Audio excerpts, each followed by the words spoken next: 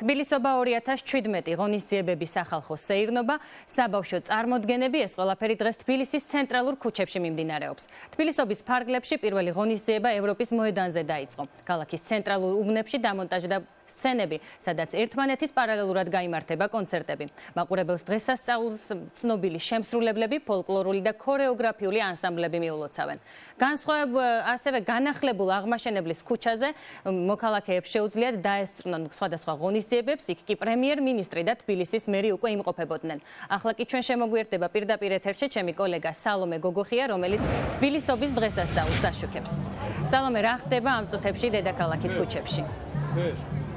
თიკა, თქვენ ალბათ კადრებში ხედავთ, რომ განახლებულ აღმაშენებელზე მოსახლეობის რაოდენობა მოიმატა და უფრო ემატება ხალხის რაოდენობა. აქ მოყავთ ბავშვები, სადაც მათ ხვდებათ სხვადასხვა სახის გასართობი ღონისძიებები და დაახლოებით 1 საათის წინ აქ იმყოფებოდნენ დედაქალაქის მერი, მთავრობის კაბინეტის სხვა წევრები, ასევე იყო მოსული პრემიერ-მინისტრი და ხელისუფლების მმართველი გუნდის წარმომადგენლები.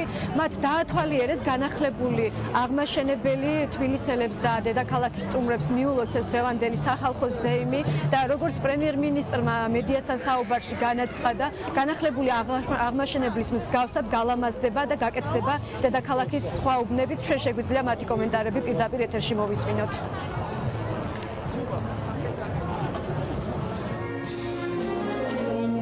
მინდა რომ ყველას კონდეს ასეთი განწყობა, როგორიც აი აქ არის კონკრეტულად ამ უბანში, ასეთი სილამაზე იქნება მთელ თბილისში. მე ძალიან მომწონს თუ როგორ გაკეთდა ძველი აღმაშენებელი და ნამდვილად უნდა ვთქვა, რომ თბილისს აქვს უამრავი საგანძური, რომელიც ასეთი მიხედვის შემთხვევაში იქნება ძალიან ლამაზი და მე გარწმუნებ თქვენ, რომ ზუსტად აი ესეთი ლამაზი იქნება მთელი თბილისი. ეს იქნება სოლოლაკი თბილისის სხვა უბნები, სადაც თითოეული შენობა არის საგანძური თბილისის და ჩვენ ამას აუცილებლად მივხედავთ. ყველას გილოცავთ, მე მინდა რომ ყველა თბილისელს, ვისაც თბილისი უყვარს, არა თბილისელს, ყველას მიულოცო ეს დღესასწაული, იმიტომ რომ ეს არის ძალიან ლამაზი დღესასწაული, შემოდგომის დღესასწაული. ყოველდღიურად 20-ზე მეტი სხვადასხვა ღონისძიება მიმდინარეობს პარალელურად, ასე რომ ძალიან საინტერესო ღონისძიებებია, ძალიან დატვირთული ღონისძიებებით, როგორც დღევანდელი დღე, ასევე ხვალიდელი დღე. წელს უპრეცედენტოდ დიდ რაოდენობას სტუმრებს ველოდებით, რომლებიც სხვადასხვა ტურისტული კომპანიების მეშვეობით ჩამოვიდნენ, ასევე ჩვენი დაძაბულებული და პარტნიორი ქალაქიდან 50-მდე სტუმარი გვყავს. ულოცავ ყველა თბილისელს დღევანდელ დღეს, მართლაც სახალხო დღესასწაულია, ამინდით საუკეთესოა და მინდა ყველას პირველ რიგში ჯანმრთელობა უსურვო, რაც ყველაზე მნიშვნელოვანია, დღეგრძელობა, ბედნიერება და ყველაფერი საუკეთესო. დღეს ჩვენ ჩართულები ვიყავით თავდაცვის უწყება ამ ლამაზ დღესასწაულში ჩვენი ორკესტრით, რომელსაც წელს სიმბოლურად 25 წელი უსრულდება. ჩვენს ორკესტრს ხვალ თბილისობის დღეს გერმანიიდან კოლეგები ესტუმრებიან, ასევე ესტონეთიდან. ეს არის მათი 8 წლის შრომის თავიანთი ქალაქის მიმართ სიყვარულის დაფასება. ძალიან კარგი განწყობაა.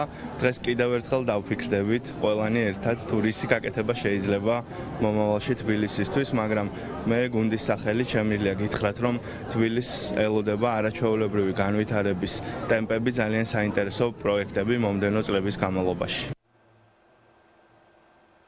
დღესასწაულთან დაკავშირებით ღონისძიებები ასევე იმართება რიყეზე და ევროპის მოედანზე, სადაც დედაქალაქის სტუმრებს და ადგილობრივებს საშუალება აქვთ სხვადასხვა ლოკაციებზე გაეცნონ ღონისძიებებს, გასართობ სანახაობებს, რომლებიც თბილისის მერიის ორგანიზატორებით დღეს და ხვალ ელოდებათ მათ და რაც შეეხება უკვე საღამოს, დასკვნითი კონცერტი უკვე საღამოს გაიმართება აბანოთ უბანში. დამოუკიდებლად ამ საღამოზე გამოვლინდება თბილისის საპატიო მოქალაქე, რომელსაც დააჯილდოვებს დედაქალაქის მერი. თუ როგორ გაგრძელდება დღის განმავლობაში დედაქალაქში არსებული ღონისძიებები თბილისობასთან დაკავშირებით, ამას ჩვენი მაყურებელი მომდევნო გამოშვებებში შეიტყობს. დიდი მადლობა.